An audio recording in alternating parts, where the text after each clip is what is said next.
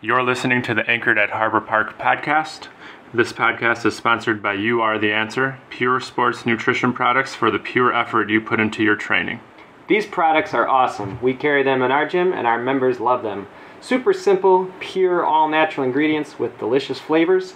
You can learn more about them by visiting their website at www.youaretheanswer.com, and remember to use promo code CFHP to get 20% off your first order. Go ahead and subscribe to our podcast on your favorite podcast listening platforms so you never miss an episode. Remember to leave us a review. Doing so helps us reach more and in turn helps us impact more people's lives. Now on with the show.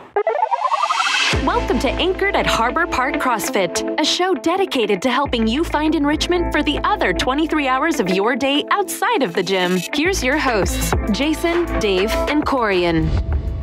Welcome back, ladies and gentlemen. Episode 77 of the Anchored at Harbor Park podcast. I'm Coach Jason. I'm Coach Dave. Coach Corian. And today we are going to do a member question. Madonna asked us about mobility, what it is, what its purpose is, and if we can do too much mobility. So we're going to kind of break it down. I don't think we've talked about it for a while. So this will be a good recap for a lot of people. Before we get into that, though, Corian? I got a good icebreaker today, but for the fact that it's about 80 degrees, I think it's a little off, but that's okay. I think that we're all trying to get back at it after a busy week or weekend. So I just wanted, on a positive note, so that I stop feeling so doom and gloom, what is your favorite thing about fall? Activity or thing or? For me, probably football. Football? All right. Football. Big football guy.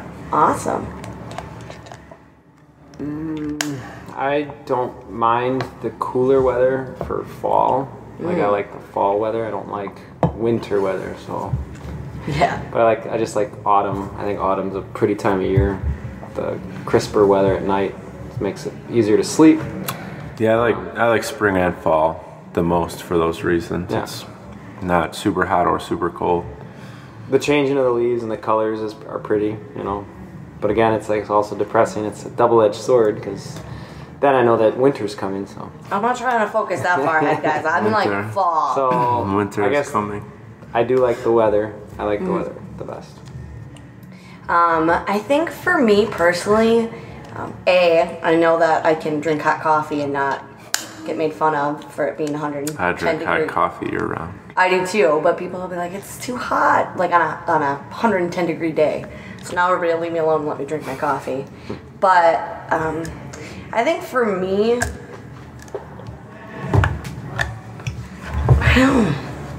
I like that, like, once our porch is done, like you said, it's not too hot or too cold to just sit outside and kind of enjoy the evening. Sometimes when we sat out on our patio, when it's super hot in the summer, like you start sweating within 5-10 minutes and it's not comfortable.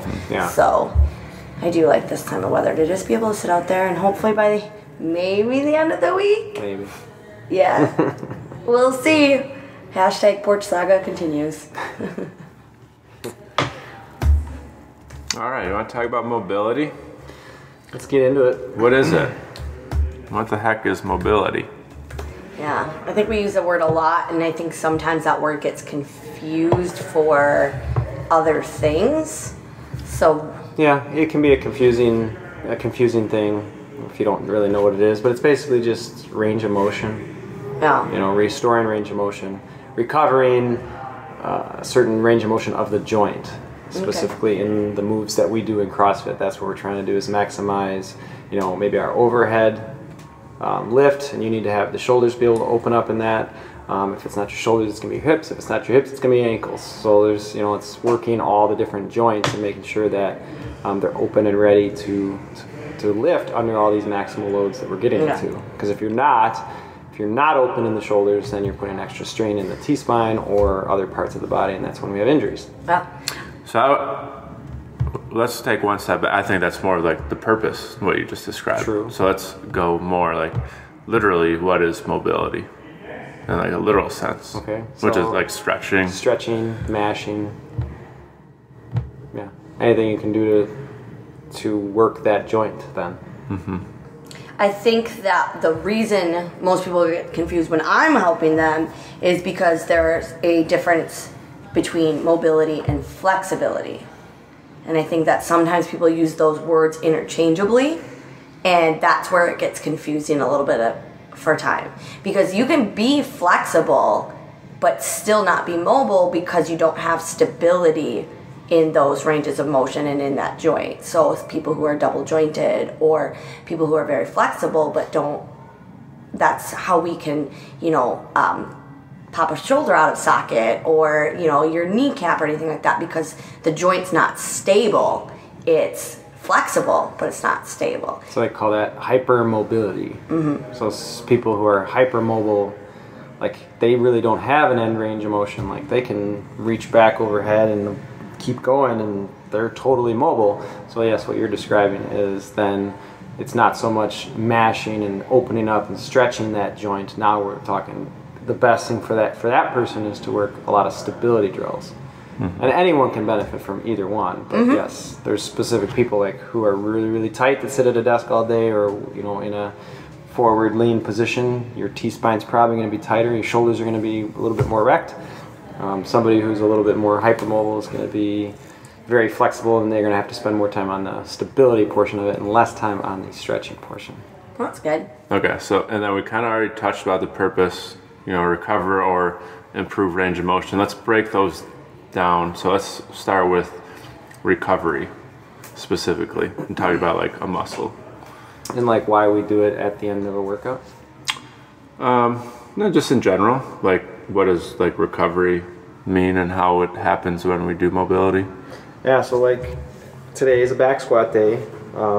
You're breaking down and tearing muscle as we're lifting heavy, and you have a lot of lactic acid that can build up in those areas. By the way, I've seen a lot of PRs on the boards, guys. Yeah. I love it, and gals. It's awesome.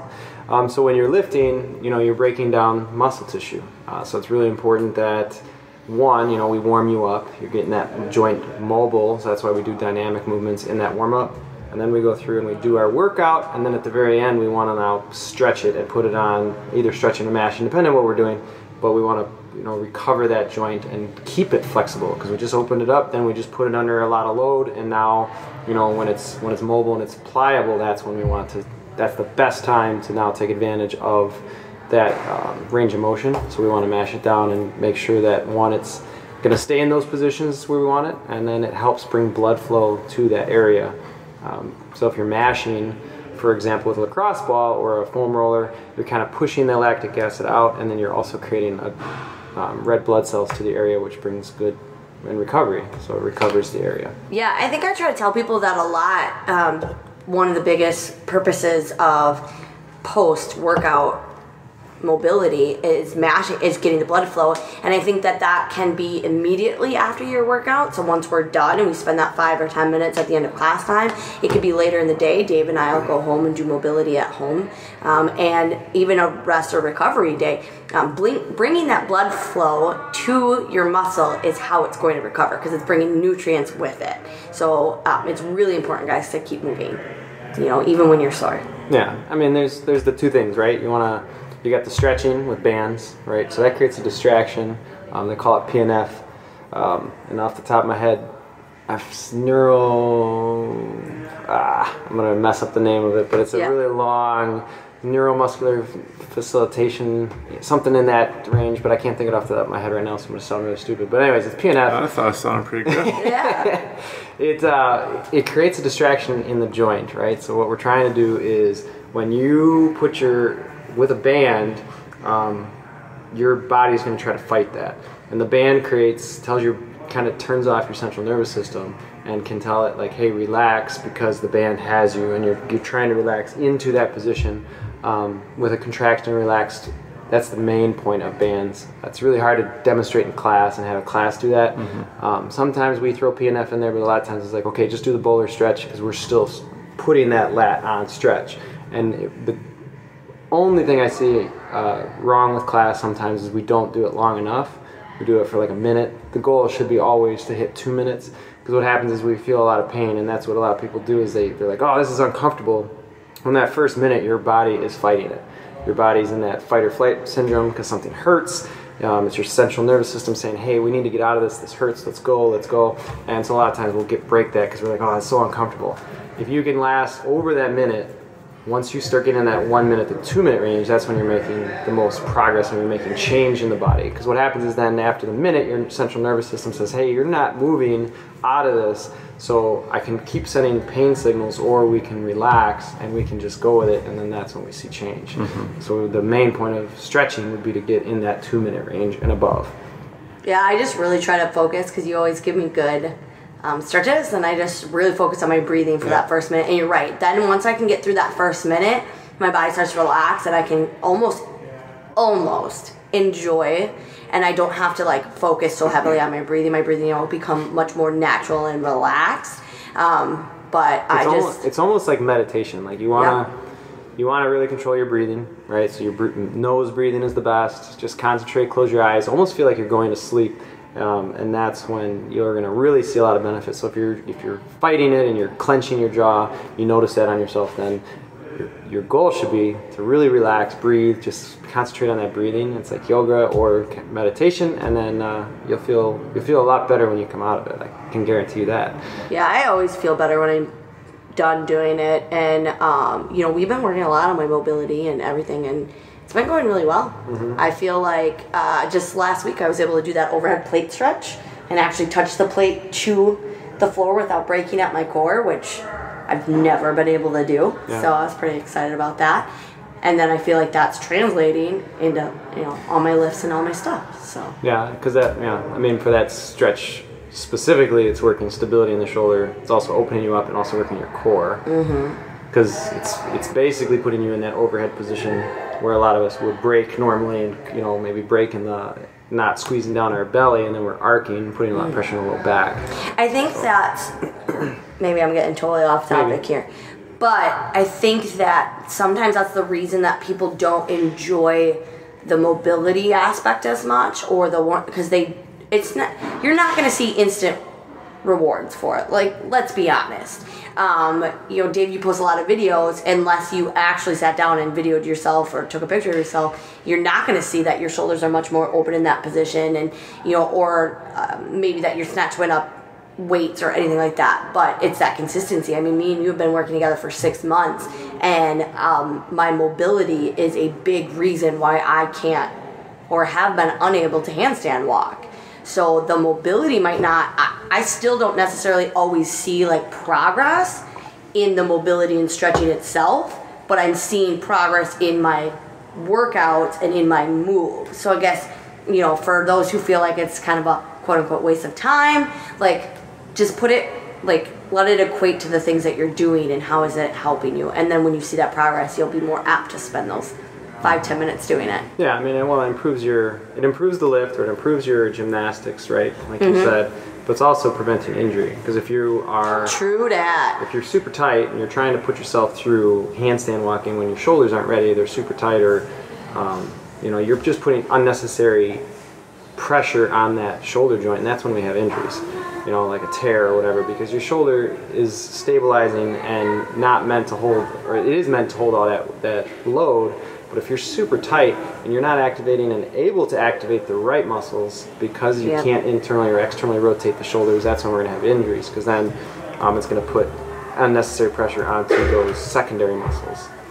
The muscles that are like, hey, your shoulder isn't open, so I can't get the lats to fire. So now I'm going to put extra pressure up here in the traps, and then on your AC joint, and then in your rotators, because that's what's trying to stabilize. When if you can externally rotate the shoulder, now my lats are engaged, I can really squeeze down that. So this kind of gets into the second purpose, which is improving range of motion. Yeah, right. So that you can do movements safely and fully, effectively. I mean, that's one of the reasons we started working together, is because why? I was injured, Yeah, and then so I guess like the other type of mobility would be myofascial release, which is when we use it with lacrosse balls. A lot of that would be in the recovery. Yes, it would be. Well, I mean, it would improve your range of motion as well. it's just a different tool and a different reason, right? So like a lot of times you can, like my pec is really, really tight and you can feel the knots in there. So putting it on stretch with a band, it'll help. It's not really going to smooth those muscle fibers out or release the fascia. That's the way I describe fascia is if you took your hand and you said your hand and you put it inside of a sock, that's how your muscle sits inside of a sheath. And it's called the fascia. So when your muscle gets really, really tight, our muscle fibers are like interwoven like fabric of a shirt or a sock, whatever, cotton like that, and they get knotted up because we put it under a lot of strain. The only way to really get that out, those knots, is to smooth it out. So you use a foam roller or you use a lacrosse ball. Right. So I guess I look at that kind of thing as recovery, and then like the stretching is improving the range of motion. I think the lacrosse ball would improve range of motion. Well, there's going to be gray areas where things do both, but I would say like the primary. That's true. Primary purpose of the lacrosse ball is. Correct. Yeah. You are correct. That's And this is where fun with words happen, because we all describe things very differently and visualize things differently and use different choice of words. So everything we do in this gym and in fitness and in health is going to have gray areas. So knowing that things overlap and can do different things is good. Exactly. So let's go to, we kind of briefly touched on it, but Madonna's question, can we do too much? Yes and no.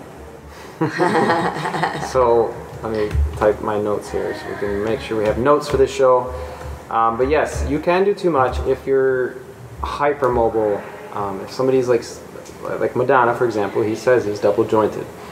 If he were to just sit there and do mobility all the time, he doesn't need more mobility. He's already mobile, his body can already flex, and he doesn't have that problem. So in Madonna's case, yes, too much mobility. You need more stability and strength building to stabilize your joints. Mm-hmm. You still will benefit from some myofascial release and all that, but you don't necessarily need to be spending, like me or Corian, extra time to open up our shoulders because we're going to do handstand walking or snatching today. Because your shoulders are already open. You're pretty.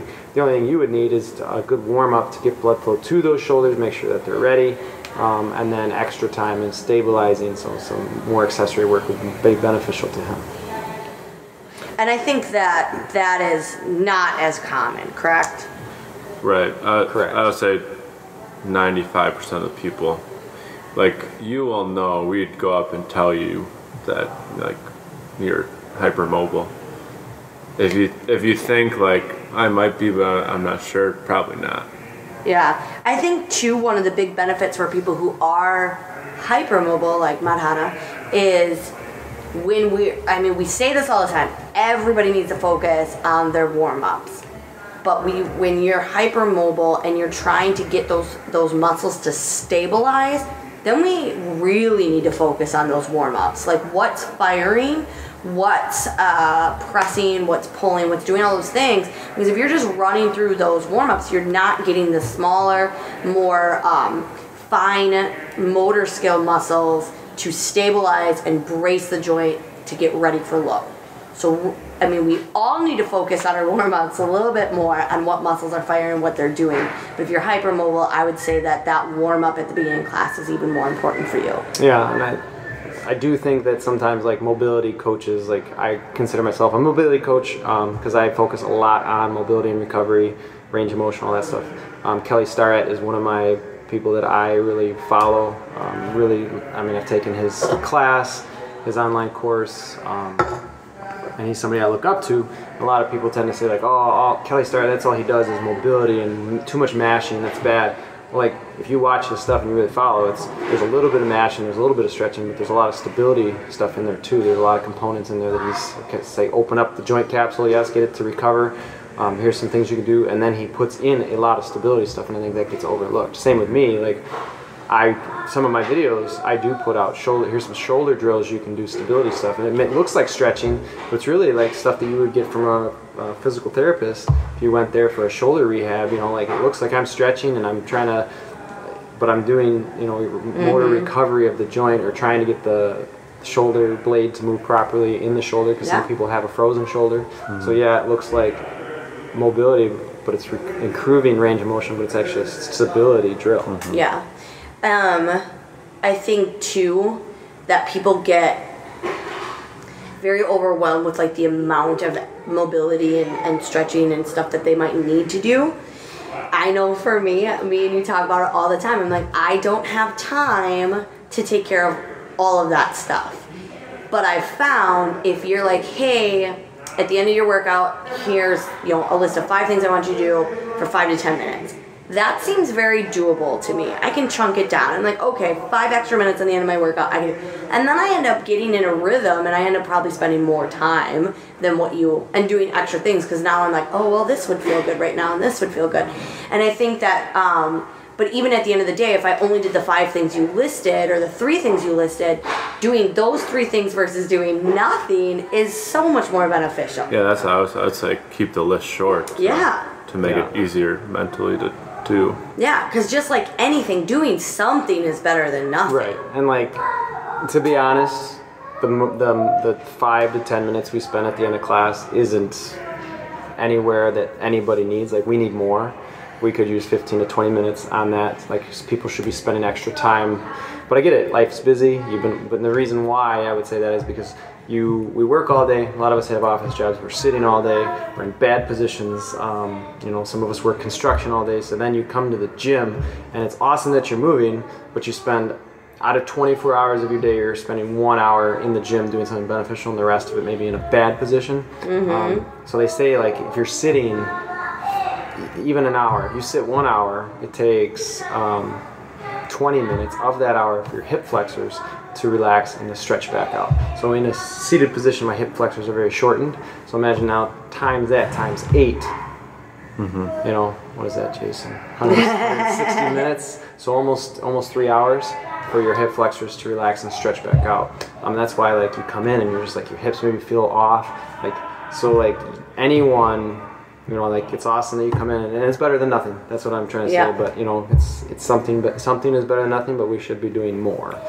And I will also say too, getting started anywhere, eventually, like, I get in a rhythm. You very rarely have a thing in there that I don't know what it is, that I have to go look it up and then figure it out and get set up. So now that I know most of my drills, I can run through them really fast. I don't have to constantly be looking at my phone or the board or whatever it is for these things, and I can spend more time in that 2 minutes of doing that. And I'm then decreasing my transition time, which decreases the amount of time I spent on it. So I can get more bang for my buck that way as well. So eventually, guys, just like working out, it gets to become more routine and a little bit more fast, and you don't have to spend as much time on it. The other thing, just like working out, is, say, your shoulders are very mobile, or maybe it's your ankles, and you can't do something like an overhead squat. When you finally get it to the point where we'd consider it fixed, it's a lot less to maintain. Correct. It's a lot of upfront work, but then once it's done, it's a little bit, maybe like it is just the class stuff, and that will maintain, or maybe a little bit more, but the total upfront amount is not the same. Yeah, I think, and like what you say, I think sometimes a lot of people, we ignore a problem because we're like, it's still nagging little shoulder thing. We ignore it.